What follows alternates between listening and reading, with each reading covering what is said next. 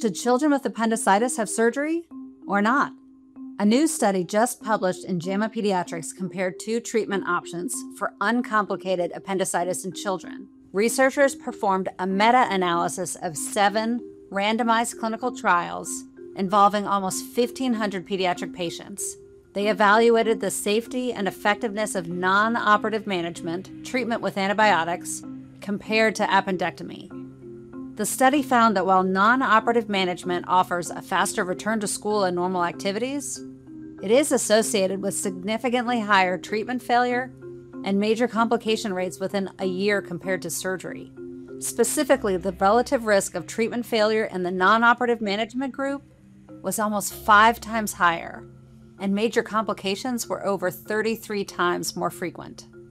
About 1 in 5 children in the non-operative management group had appendicitis come back. This new analysis is significant because the results challenge previous studies suggesting non-operative management is non-inferior to operative management, and non-operative management has become more common in recent years. Pediatricians and surgeons can use these data to help families make informed, patient-centered treatment decisions. Go to this article to learn more.